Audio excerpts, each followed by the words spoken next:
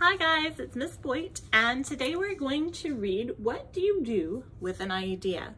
Written by Kobe Yamada and illustrated by May Beeson. What do you do with an idea?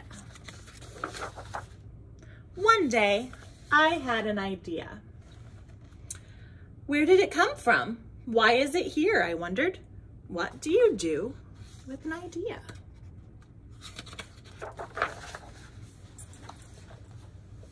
At first, I didn't think much of it. It seemed kind of strange and fragile. I didn't know what to do with it, so I just walked away from it. I acted like it didn't belong to me.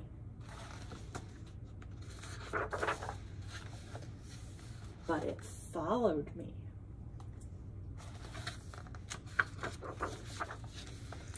I worried what others would think. What would people say about my idea? I kept it to myself. I hid it away and didn't talk about it.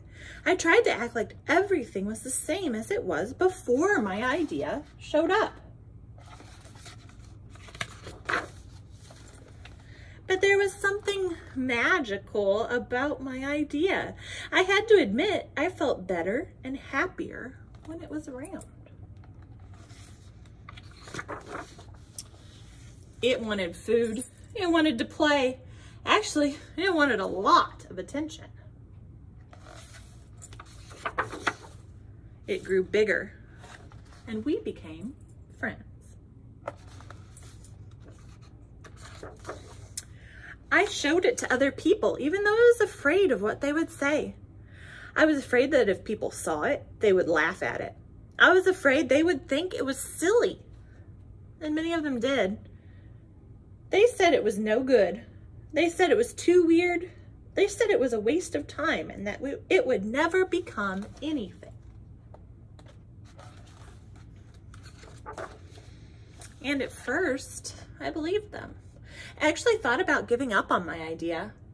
I almost listened to them. But then I realized, what do they really know? This is my idea, I thought. No one knows it like I do, and it's okay if it's different and weird and maybe a little crazy. I decided to protect it, to care for it. I fed it good food, I worked with it, I played with it. But most of all, I gave it my attention.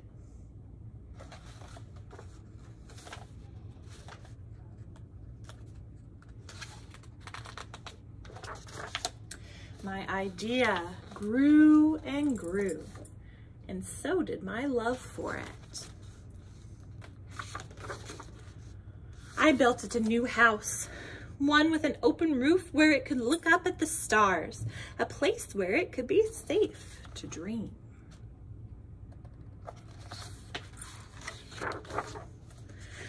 I liked being with my idea. It made me feel more alive, like I could do anything. It encouraged me to think big and then to think bigger. It shared its secrets with me. It showed me how to walk on my hands because it said it is good to have the ability to see things differently.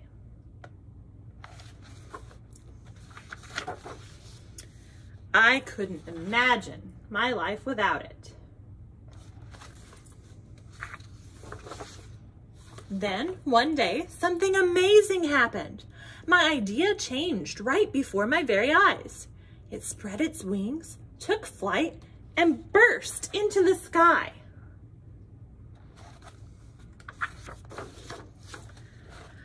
I don't know how to describe it, but it went from being here to being everywhere.